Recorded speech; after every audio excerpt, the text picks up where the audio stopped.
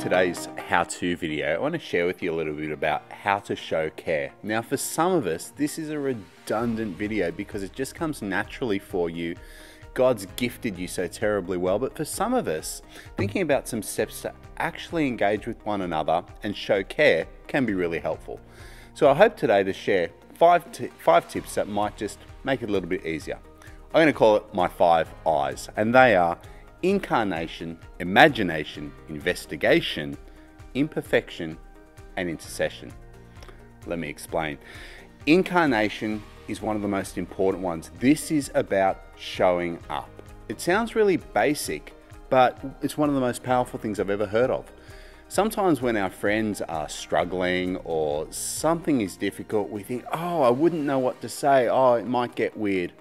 One of the most powerful things you can do is just show up. Just be there and sit in that space with them. If you ever read the book of Job, you'll know how well his friends were doing when they just showed up. The trouble started when they started trying to solve his problems with all of their answers. One of the things I think the devil does is he says to us, oh, it'll get weird. You won't know what to say. And so we back away. Don't be fooled by that lie. It might be weird, it might be awkward, but by just showing up and sitting with one another or being incarnate, we can make a world of difference to each other. The second I is imagination. Why imagination? Because imagination is essential for showing empathy. And empathy, Dr. Henry Cloud says, is one of the key ways that we connect with one another. Empathy is literally to be in feeling. Sometimes I'm not feeling what you're feeling, but I show empathy by imagining how you do feel, imagining what that feeling might be like, even if it's not mine, and journeying with you in it. It's a powerful way for us to connect with one another and again, to show up in the feeling place.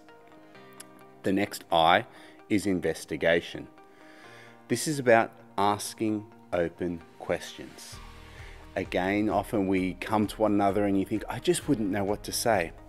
It's not about the answers you bring. In fact, pastoral carer Jan Corbett-Jones says that a hurting heart has no ears. People often aren't after our answers and our lectures, they're after us being with them.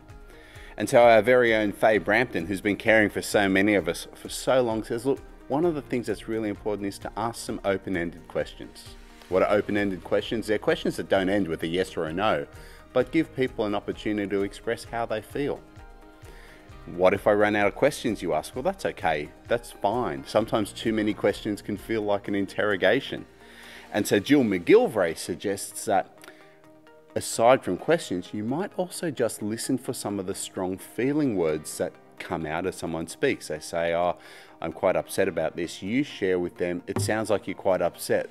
They may then respond, I'm actually very mad. So just by repeating back some of the things you have heard might help somebody open up and share some of the things that they are feeling.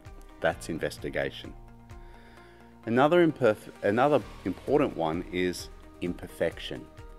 Again, from the playbook of Christian psychologist Dr. Henry Cloud, imperfection is about being vulnerable and connecting with one another through vulnerability.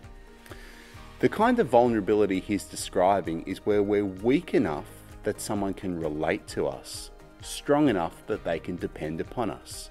Now, no one relates to Superman because he can leap tall buildings in a single bound. That's great that you're strong, Superman, but I can't relate. Likewise, if we're so weak that someone can't depend upon us, that's not terribly helpful as well. Imagine this scenario. A child wakes up in the morning, says, Mum, I can't go to school. The work's too hard. I'm just not going.